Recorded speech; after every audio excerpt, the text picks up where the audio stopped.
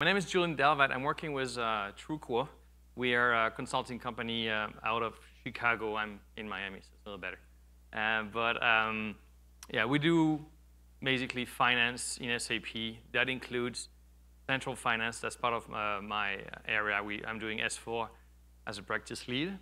And so we do, central finance, S4HANA, especially finance transformation. That's the big thing we're doing, helping companies move ahead. And we also do finance and planning, and my colleague David will have sessions on that. His second name is Scott Cairncross. You'll see on the plan, Scott couldn't join us, and David will be replacing him.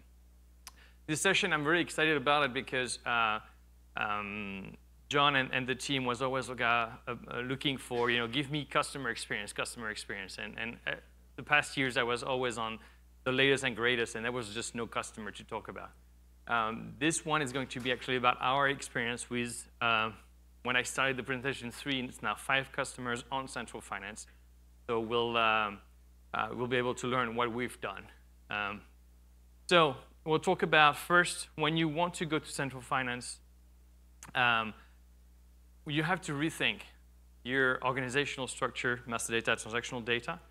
What are the benefits and trade-offs of each of them? And then do's and don'ts from really what we learned from customers. Yeah, that works.